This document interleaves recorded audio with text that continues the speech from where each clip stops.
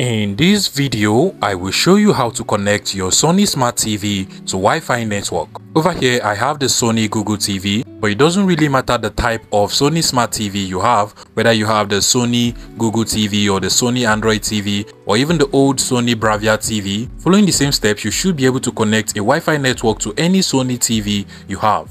Now, first things first, you want to make sure that your Wi-Fi is turned on, and then you just want to head over to the settings, usually at the top right corner of your Sony Smart TV. In this case, I'll just scroll horizontally until I get to this settings icon over here. Go ahead and click on the settings icon, and from here you should be able to see the network and internet settings of your Sony Smart TV. Now, you just want to scroll down and click on network and internet settings. Now, at this point, you also want to make sure that the Wi-Fi of your Sony Smart TV is turned on. As you can see, mine is turned on. Then from here, you should be able to see all of the Wi-Fi and hotspot names that are currently available. If you do not see it, go over to the see all and then just click on it to view all of the available Wi-Fi networks. Now, once you've been able to find the name of your Wi-Fi network, just go ahead and select it. In this case, I'll go ahead and connect to my mobile phone hotspot. Now, go ahead and enter the password of your Wi-Fi. So I'll just go ahead and enter the password.